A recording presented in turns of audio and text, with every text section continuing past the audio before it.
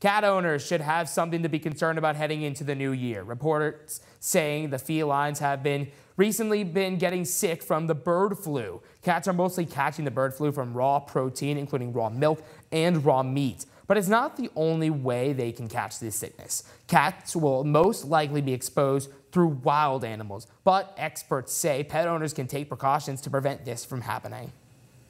The easiest thing, and this is not always easy, but I'm going to say the easiest thing is if you have an inside pet, keeping them inside.